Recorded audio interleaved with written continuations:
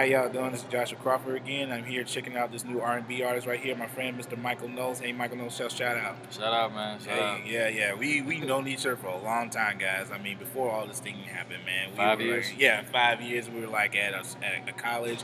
We were working on plays and shows and stuff like that. And this guy right here, he was like an open-minded person. He kept up with everybody. I mean, he's a multi-talented guy. I mean, anything you think he can do, he can do. I mean, this guy can really blow. Like, sing. Give a little harmony, a little verse, something like that. Give him like a little blast. Give him a little something like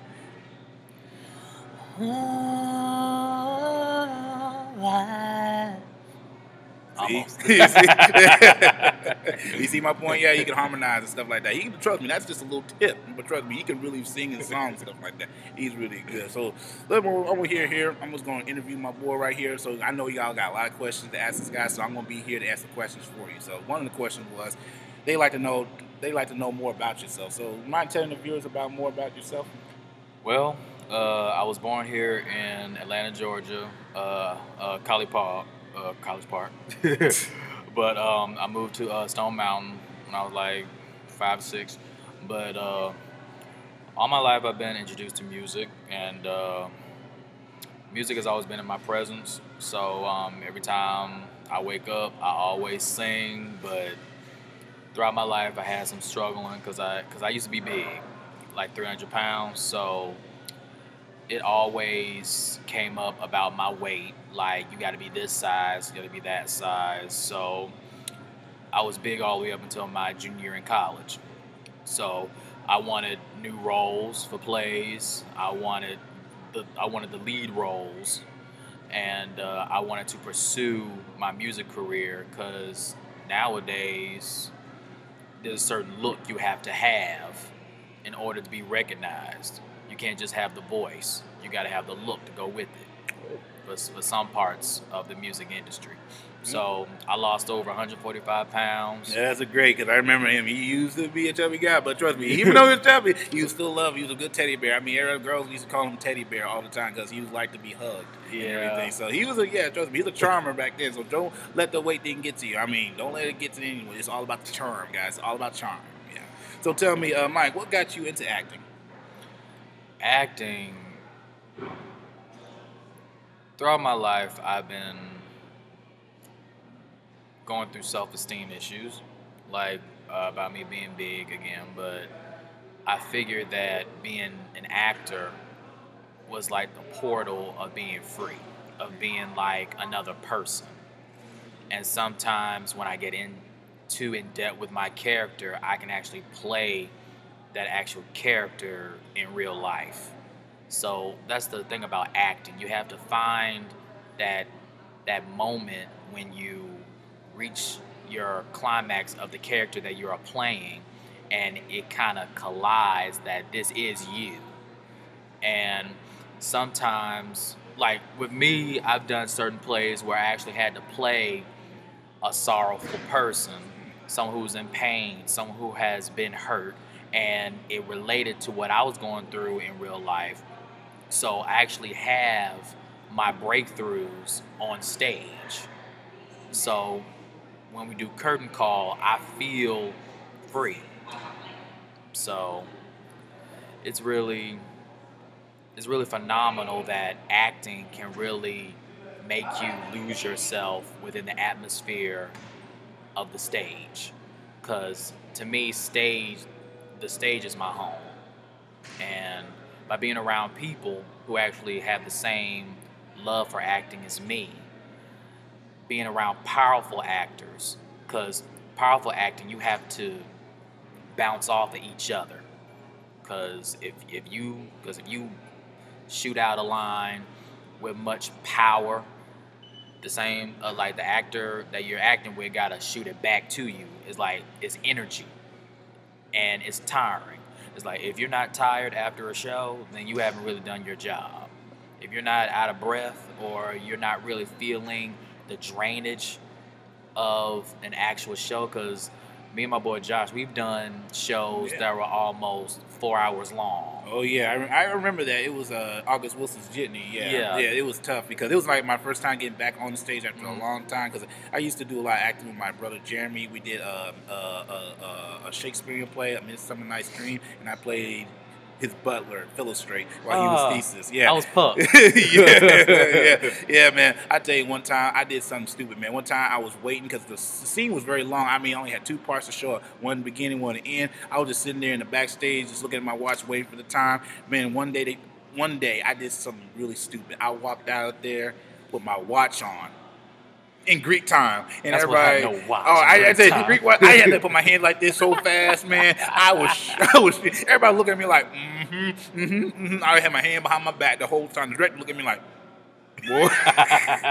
Ooh, the director. But it was funny because people thought it was funny. They actually laughed to it. It didn't mess up the show at all. It was like, man, that was just like funny because it's a comedy play. It's like, even though Shakespeare all about sex, even though that's most of his plays about, but that's mostly like a comedy thing. So that kind of actually set the tone right there. But I was embarrassed, man. But that's what really made me focus on staying on time. But he is right about one thing. You have to put all your energy out there in acting because if you don't, you just a waste of time. You really haven't done anything. See, it's not just about acting. It's about ad-libbing the moment, being that person, actually seeing that character as if it was your life, as if you were actually living that kind of lifestyle. It's not an easy concept to do. It takes a lot of practice, takes a lot of research, takes a lot of rehearsal. Because Mike over here, he did a lot of rehearsal when he played Becker because a lot of people thought when he played that part back in August Wilson's Jitney, they thought he was actually the old man. They didn't realize he was a young man. So he really took the time to understand the movement, posture, and everything that what it takes to be an elderly man. Everybody. Oh yeah, everybody. Everybody had to be old. Yeah. Oh like, yeah. We had to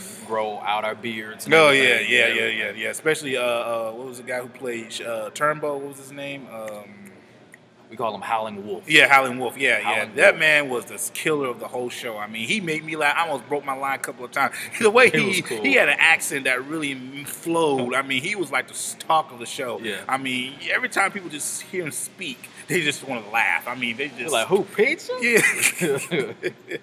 Yeah, this man was a hoot right there. I really enjoyed working with him. But now he's serving the army. He's serving the army now, which is a great thing. I think he will serve our country very well. He might actually laugh at our enemies, definitely join forces. Like, why don't we just do like Rodney King? Why don't we just all just get along? Come on, man. Let's no more fighting, no more violence. Come on, let's just sit down here, have ourselves some gin. Just sit down here, talk about our problems like men. Just stop this. Yeah, gin, like stuff like that. Hey, a lot of people like gin. Who don't like gin? It was a bad experience, but but anyway, it's like the actual foundation of the theatrical world is always the first show. Mm-hmm. The first show is like the seller. You have to sell the show on the opening night. So that's like advertising for the people who haven't seen it yet can come out for the second and third and fourth show. So because basically for a show is usually 4 nights. All nights. 4 days.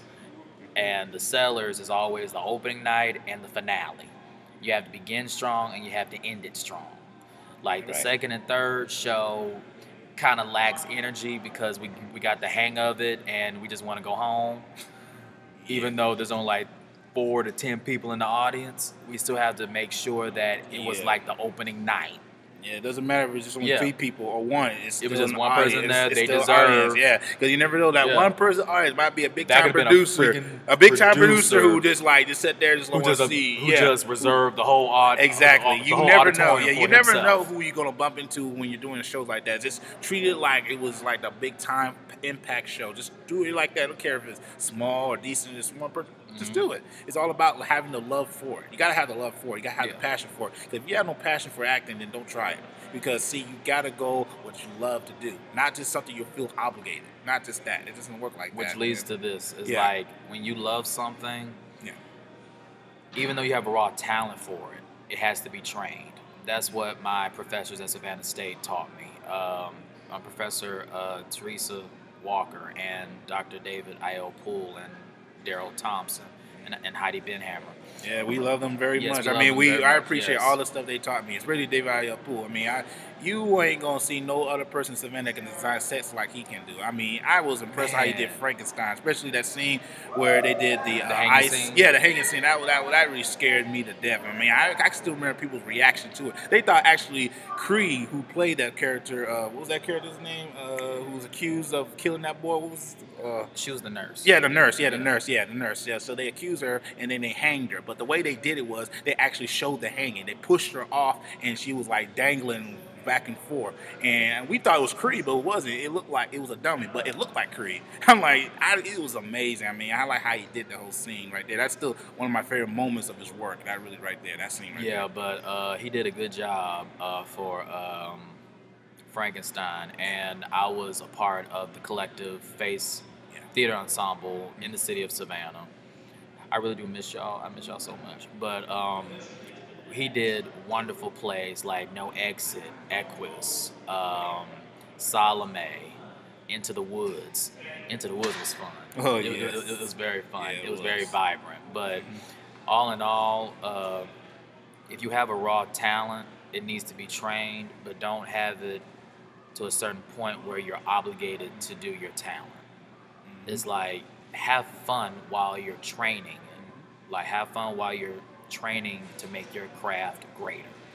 You know, like, because it's like we can be in class all day, knowing that we have a show that's gonna be 4 hours long, but all of us felt that would be our relaxed time.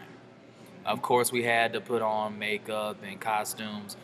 We had our lines already memorized and all that, so we were good. It was. But being on stage and actually seeing reactions from the audience, it actually made us more energetic to make the lines much more greater, especially the dramatic scenes. Oh yeah, they were some dramatic scenes. Because when you go in depth with your character and you got the audience backing you up, it makes you want to do more. Like that time, like in Jitney, I felt it and I threw the frame.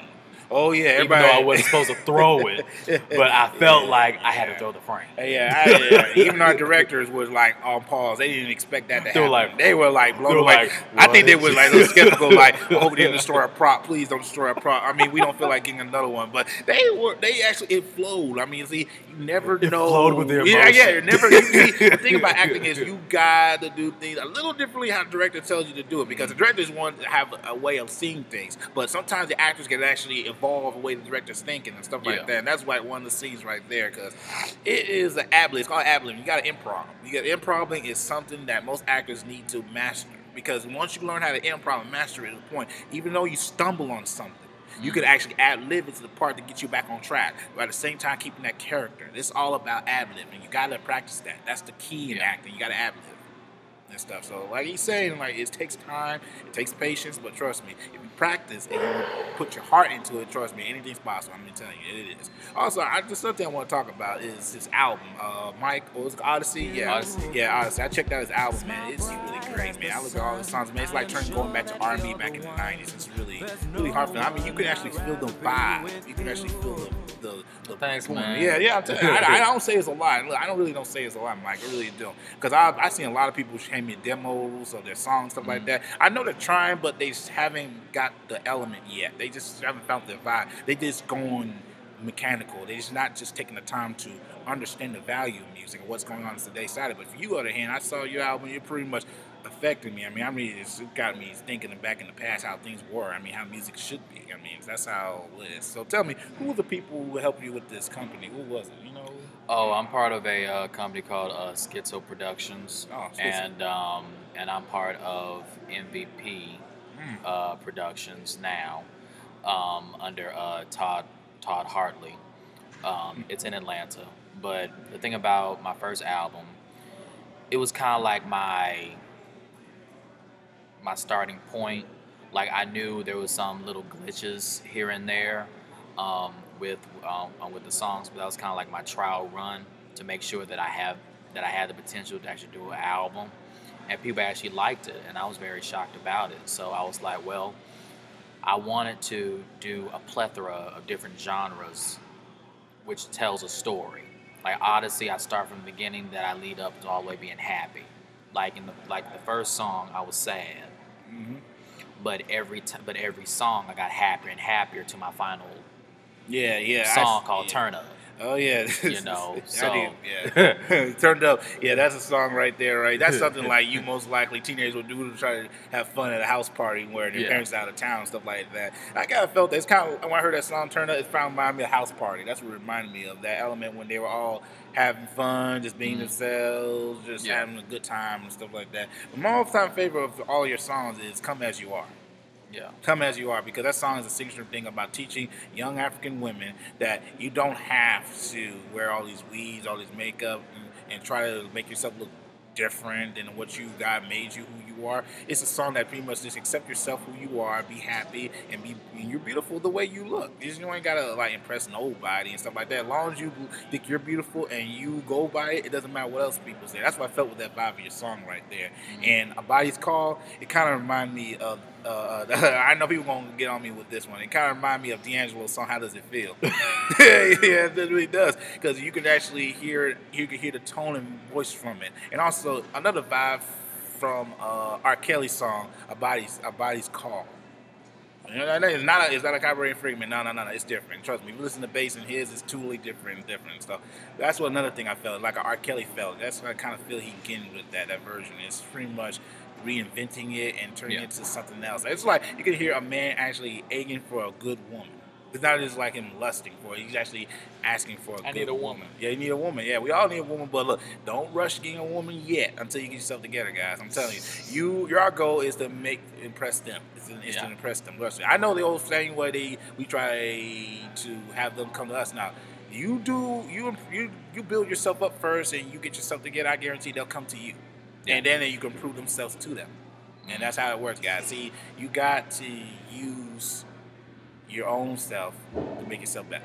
You got to. Otherwise, it's a waste, man. Because trust me, man, we don't want to be another statistic of black men not doing what they're supposed to do, ending up abandoning their families and getting another one knocked up over and over again. Because you kind of remind me of that Oprah special where this one dude knocked out about 20, 25 women and had had over about 36 kids. I said he sat there right there. No, it wasn't 20 women. It was like 15 to 16 women knocked up, and each one had at least about 2 kids by this brother. And I don't know about that dude, but that's a big family. no. That's what I call a hell of an amount of child support. I mean, if he won the lottery right now, all that money will be gone. All that money will be divided by his girlfriends and his kids, tuition and everything. All that, he won't have a penny less. That's a death sentence. I'd rather take prison. And I don't know what, but I tell you one thing, guys. One thing that God did teach us protection. Always use protection, no matter what. Use protection, because you never know. You know, it takes 5 seconds. 5 seconds. That's all it is. That's all it is. Stuff like that. But I know we off track, but let's get back to my friend Mike. I know he got a lot to talk about. I heard you saw some of his pictures that he posted of himself modeling and stuff like that. I know some people were feeling some great. I'd like to talk more about it. So, Mike, tell us some more about the modeling stuff. It's freedom. It's a lot of freedom. Yeah. I make sure that they are tastefully done. You know what I'm Mm-hmm. saying? So I'm not offending nobody. Some people may come at me saying like, "Why'd you do that?" And I'm like, "Well, you took the time to see it, so you must like down low you like the photo." You know what I'm saying? So it's just like by being big all my life and been able, because I didn't know I was gonna be a model. You know what I mean? So when I actually lost the weight and people actually looked at me saying like, "You could do modeling," I'm like, "Really?" So I did my first photo shoot 3 years ago, and the photographer said, "You are a natural, but you need training." You know, so years progressed. I did more photo shoots. People noticed. I'm on Model Mayhem, model Mike Knowles. So you can check out some of my pictures there. And I actually like to share my pictures on Facebook and Instagram. My Instagram is Mike19635. So you can see some of my photos on there. And my Facebook is just Michael Knowles. But Yeah, yeah. yeah, I can relate to that because when I was young, I was shy about being a model. People say, Josh, there's something about you that's model material. So when I got older and started getting myself in shape, a lot of people kept asking me to check out modeling. So what I did was, my father, he's a professional photographer. He kind of did some test shots with me, and so far he says I got it, but I still like Mike. I gotta train. It's not about looking good and about getting yourself in better shape. It's about yeah, posture. You got to feel it, you got to live it, and you got to embrace it. It's no different from acting. You got to embrace the moment. So act modeling is just like acting. You got to feel it, you got to understand it, you got to be that person, even though it's off that person and stuff like that. So that's another thing, yeah. So but in one thing though, location photo shoots are basically key, the and best. I can key because I'm a professional photographer myself. Location is key, and background, everything says it, and everything. So if you think you got great model shots of yourself, you gotta show it to professionals, and professionals will tell you the truth. Even if it hurts your feelings, they will tell you what works, what don't work, and what needs improvement, and everything. And the thing about the entertainment business, modeling, music, or etc., you need to have tough skin. Oh Constructive yes, criticism is a key factor in the music and the modeling, yeah. entertainment business as a whole. It's a general. You gotta have tough skin because there will be people out there who will criticize you tough. Oh yeah, They will tear you down, but deep down they're trying to help you. exactly. Take it to the head, not the heart. Because sometimes people look at you say you have potential, but some people just don't accept the criticism, so they turn to anger. Yep, and that's And then you're just blackballed. Like, you can be at an audition and the director can give you some criticism, and then you bark back at them saying that, well, I think I did a good job. That director may have connections because they already have your headshot and everything. They can give that headshot to all the other directors in your area and tell them, don't cast this person. You're right. You know what I'm saying? So you have to be cordial, respectful, and, Exactly, and be and able to take it. accept like what you need to do to make your craft better. Exactly, You because know? that's And who knows, they might have you on standby for future plays. Exactly. Or films. It's like you may not have had the look for that particular play, but there was something in you that they saw, like, okay, we'll use him for the other project we're working on. Yeah. You know what I'm saying? Yeah. So, and sometimes you have to accept it. Like, you're not meant for every role. You don't have. It's like you're not. Sometimes you can't fit every role that you audition for. You know, and you got to accept that. You Yeah. know what I mean? So it's like we've auditioned for years at Savannah State, and there were Yeah. certain roles that we wanted, and we Yeah. didn't get it. But we had to accept just being part of the ensemble. But you know what? The ensemble was kind of like the best part of the play, really. Oh yes, trust me. Look, You I know? tell folks, look, you're not ever gonna start on top because Yeah. I know how media and TV shows is so easy to get and everything. If that was the case, don't you think everybody would be rich right now? Everybody wouldn't be poor. We all be living in a big mansion. So like, it doesn't work like that. I'd be in London. Yeah. Me, I wouldn't be in America. I would be somewhere out on the coast. I'd be in I'd be Costa in Rica. London. I'd be Puerto Rico. I would be going to the Caribbeans because I tell you right there, because I tell you, so that's like great freedom and atmosphere. You ain't got to do it. Nobody bothering you. You just got free space. Either London or Bahamas. Oh yeah.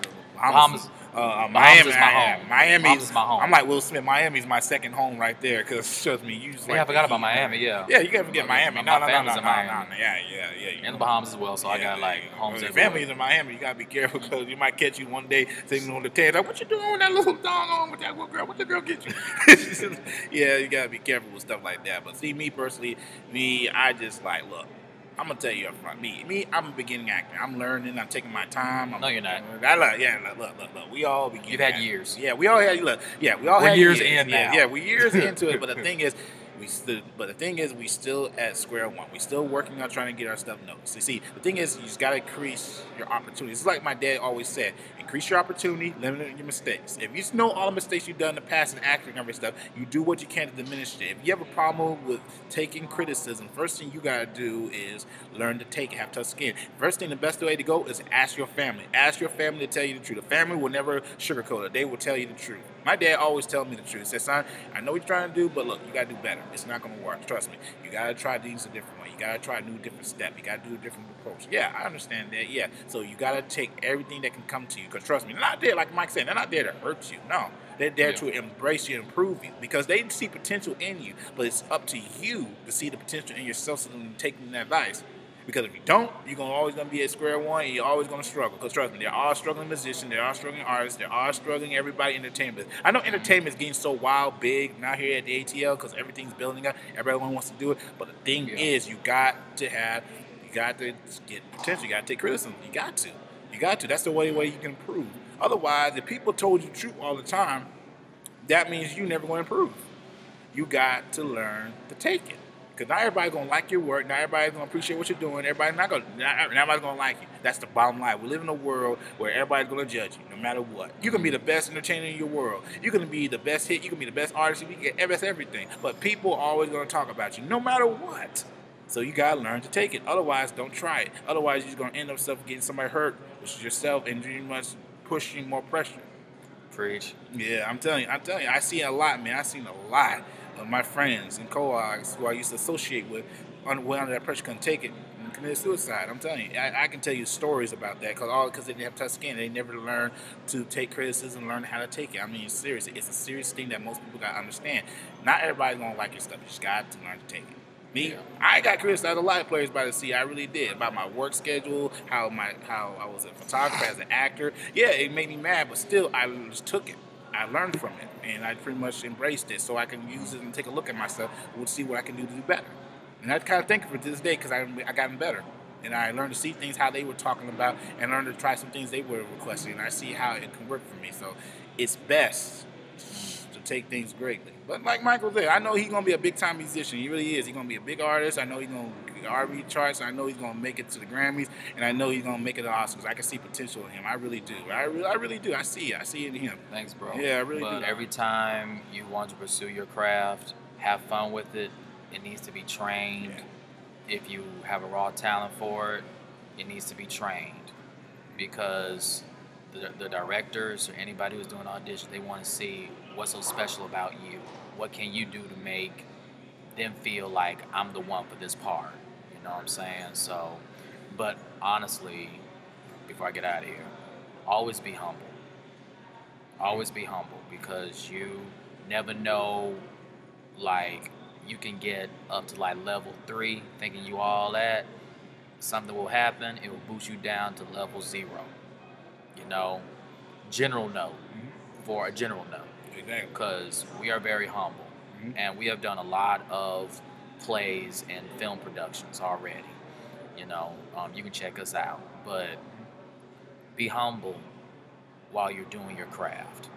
Because there will always be someone out there who might be at your level. So everything that you're good at, there's always that one person that will always be your match. And it's competitive. It is. It's fun because you kind of know you're gonna win. Well, yeah, you know what I mean? I like competition.